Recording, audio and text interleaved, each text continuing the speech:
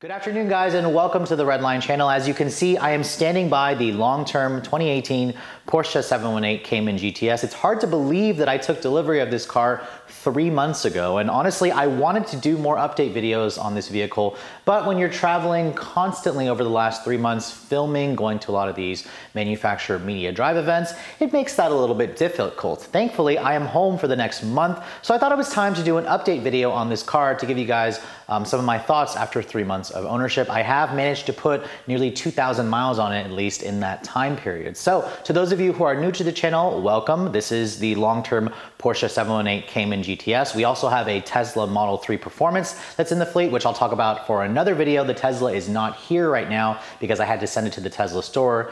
More about that later. But for those of you who have been watching us for a long time, welcome back, and let's get started with talking about how the Porsche has been holding up over the last 3 months.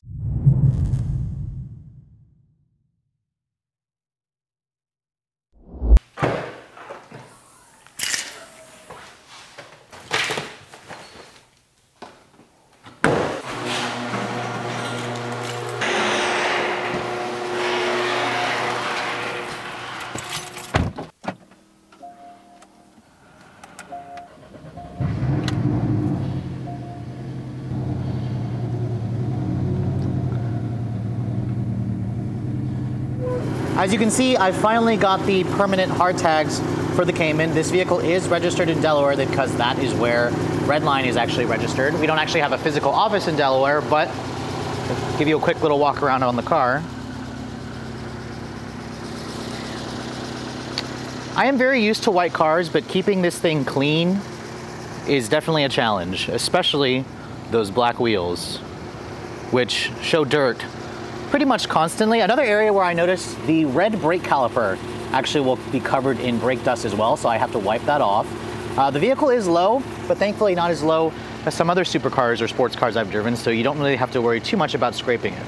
So as somebody who drives so many different makes and models for a living, driving a Porsche was something that was always new to me. I just honestly didn't have very much experience with this brand simply because they're so inaccessible to the majority of people. You really have to go to a dealership to drive one, which is kind of hard to do. And then Porsche doesn't really hand out press cars. So this Cayman GTS kind of represents my dream car, at least at this current stage of life. And I'm happy to say that after 3 months of ownership, this thing still, I'm gonna basically spoiler it, lives up to my dream hype. Now I wanna talk about a couple things really quickly right off the bat. Fuel economy, on the highway, this thing will easily surpass 25 miles per gallon. Like I just drove it 15, 20 miles on this long highway trip. It's getting 26.4 miles to the gallon. And the one thing about this car that makes it so excellent, that kind of reminds you why it's a Porsche, is you can drive it on the highway and leave it in its normal setting, and it's so easy to drive. And the start-stop in this vehicle, while it is a little bit strange, it doesn't really last quite as long as I'd like, and as soon as you lift your foot off the brake, it does restart, but again, you hear the engine start up even when it's in its quiet mode. It just doesn't really befit a Porsche, so most of the times I just found myself turning it off. But just driving the thing in kind of day-to-day, everyday driving, the Cayman GTS is such an easy sports car to drive. And this is after driving something like the McLaren 720S or 570, Mercedes AMG GTC, a Chevrolet Corvette. The Cayman is so much smaller, more manageable, not quite as low, and it's so easy to see out of. There's a reason why Porsche in general, does so well in that regard. It's kind of like the everyday sports car. Now I am, of course, like anything that's this expensive, afraid someone's gonna scratch it, gonna nick it, but kind of like just driving the thing on my daily commute, which I don't really have a daily commute mostly. I just kind of drive around and try to figure out how these cars drive. I'm just driving this thing on normal public roads. It is a very easy car to live with on a day-to-day basis, and that's what makes the Cayman so great. And you know what? When you're driving it normally, when you're disciplined with your right foot, it'll easily do 25 miles to the gallon. Now, when I'm driving it like a jerk, it will probably get right around 17, 16 miles to the gallon. So you kind of pay to play, of course, but the seats I find them to be extremely comfortable. These are the 18-way power adjustable seats with heated and cooled. The cooled function works really well. Haven't tried the heated function yet because we're just approaching fall here in the DC area, so it's still relatively warm outside. But I wouldn't hesitate to take this car on a long road trip, for hundreds of miles, for hours and hours and hours. It'll get good gas miles while it's doing it. It has decent cargo room, and it really, honestly, surprises me, continues to surprise me, put a huge smile on my face, and Porsche just really knows how to make an incredibly balanced sports car. But enough about just driving this thing normally. You guys are always excited to see my reactions to fast cars, so I'm going to put the car into Sport Plus, and you can hear the transmission automatically downshifts, the exhaust gets louder, it puts the suspension, the PASM, into its sport setting, so it's stiffer. God, the personality of this car changes. It's like night and day. It's incredible. Very little cars can pull this off, and it's no surprise to me that Porsche is one of those brands.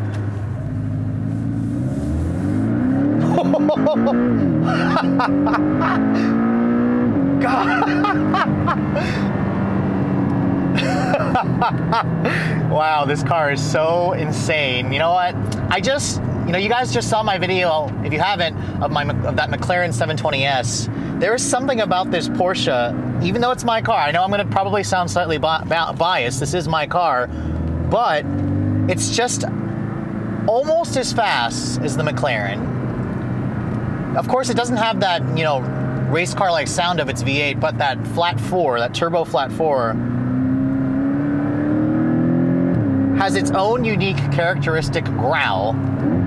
I honestly never get tired of listening to it, except when I feel like, having a really quiet interior, I'll put it back into its normal setting and put the exhaust into quiet mode.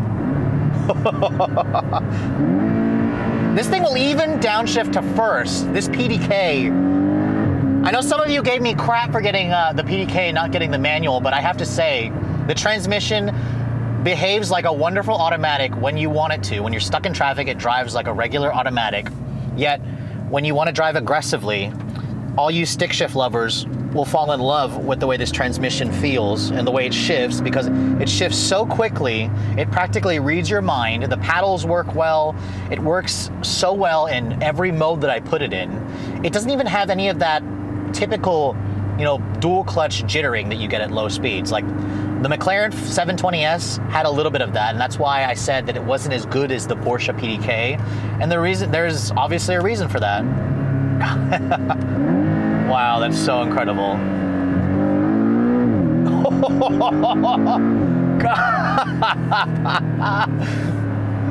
Oh my God, I am so spoiled in this car. It's insane. I really wish that I could drive it more. But when I do drive it, I have to say I enjoy every minute of this car. It is just an incredible car that spoils me rotten every chance I get behind the wheel. In fact, my new fiance will constantly take this car when I am traveling and drive it to work, even though he's got a Tesla Model 3 Performance to drive. And I don't blame him, because as good as that Tesla is, which I'm going to do a separate video kind of showcasing which one is more fun to drive, which one I prefer driving, that's coming later on. You miss the noise when you're in something like that. You just miss the visceral sounds, the mechanical feel, and being that this car is mid-engine, the way it feels when you're turning the wheel. No body lean, the steering is so sharp, it's so direct. It's just sublime. I cannot wait to take this car out to a racetrack, which I plan to do a couple of autocross events and maybe a race event before winter comes. It's just been really difficult with all my crazy travels. And honestly, even in its Sport Plus setting, with everything in its firmest setting, this car still is relatively daily drivable. I mean, sure, you notice that the suspension gets a little bit more firm. You feel the bumps come through, but the steering gets nice and heavy. It's still relatively livable. The exhaust, while it is loud, I actually really like it. Now, keep in mind, I know so many of you are hating on the fact that this Boxer Flat 4 does not have the same noises as the Flat 6, and I'll be able to show you guys a 911 Carrera S video soon. I'm going to be swapping cars with a friend and colleague of mine who's got a 2015 Carrera S. I'll be sure to do a full video on that. Compare, of course, the feel, the differences, and maybe we'll talk a little bit about that Flat 6 Whale. But the Flat 4 has its own unique characteristic growl. It doesn't sound bad, it just sounds different, and there's nothing wrong with different. So the next thing I love about this car so much is the launch control. It is just so easy to access. All you have to do is just have the drive mode here into Sport Sharp. You don't even have to turn off the stability control. Porsche lets you do that with just the stability control on, which is kind of the way I prefer it. But all you have to do is just come to a complete full stop. Put your foot hard on the brake, it'll say hold, floor the accelerator.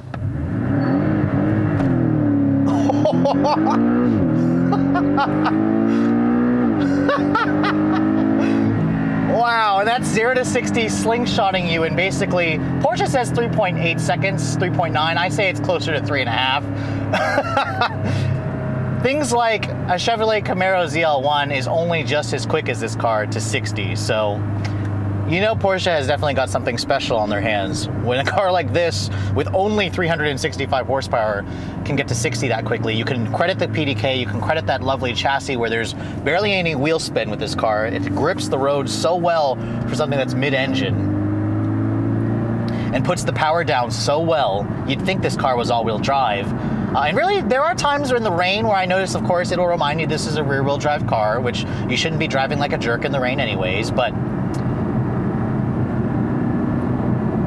the Cayman 718 is just seriously the perfect sports car for those of you who can afford its price of entry. Now, that being said, no car is perfect, and I know a lot of you are probably wondering, what do I not like about this car? Well, at this price, at mid 90 grand, the fact that my car does not have Apple CarPlay is an insult.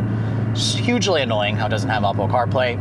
It's like a $300 option that the dealer just didn't choose to add when they built this car. Because remember, I did not factory order my car. I picked one up off the lot.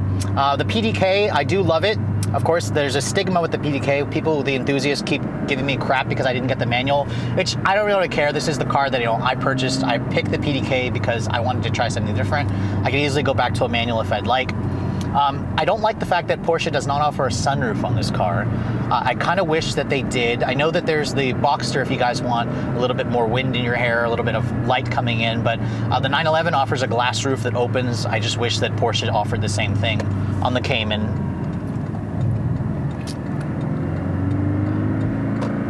The tech in this car, while it is good, definitely feels like it's a little bit more dated when you look at vehicles like, from Volvo, from, Audis with their infotainment systems, Tesla, of course, having, that big screen in the center. But again, that's not the purpose of a Porsche. Porsche, instead, what I appreciate so much about this brand is just the visceral, mechanical feel that you get. There's something so special about a Porsche. And there's a reason, why it feels that way. You really have to drive one, you have to own one to kind of understand that. But, as I said, no car is absolutely perfect.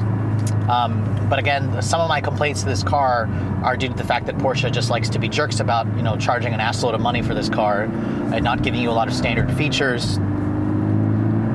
And it is a little bit more of a flashier car. I definitely get a lot of people giving me the thumbs up, or a lot of more people trying to race me in this thing versus the Miata that I sold and traded to get rid of this, or to get this vehicle. So it's not a car that's super subtle, but it is much more subtle than things like from McLaren, from Jag, for example, or Chevrolet Corvette. I feel like gets more attention perhaps.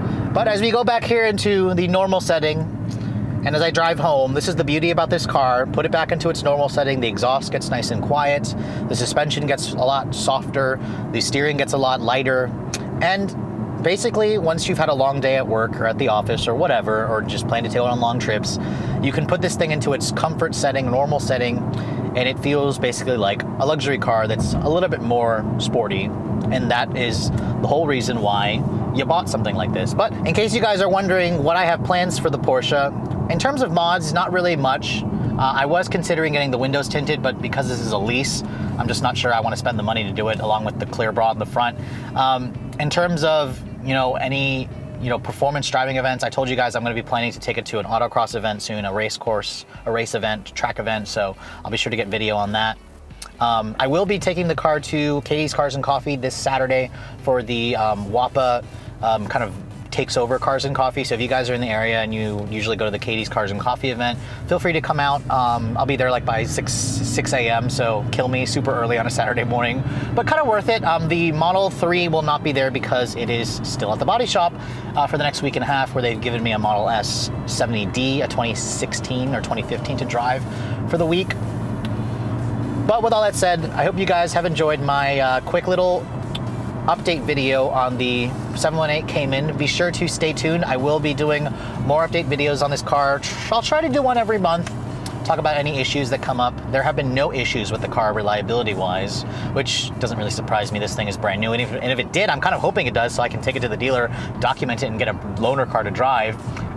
Although it's probably going to come back to bite me in the ass later on. But anyways, I hope you guys have enjoyed. Thank you so much for watching. Be sure to follow us on our social channels at Instagram, Redline_reviews, like us on Facebook. And if you guys are also looking to get some merch, I'll put a link in the description below. I did finally just add some Redline merch apparel, a few shirts, t-shirts, hoodies, tanks, stuff like that.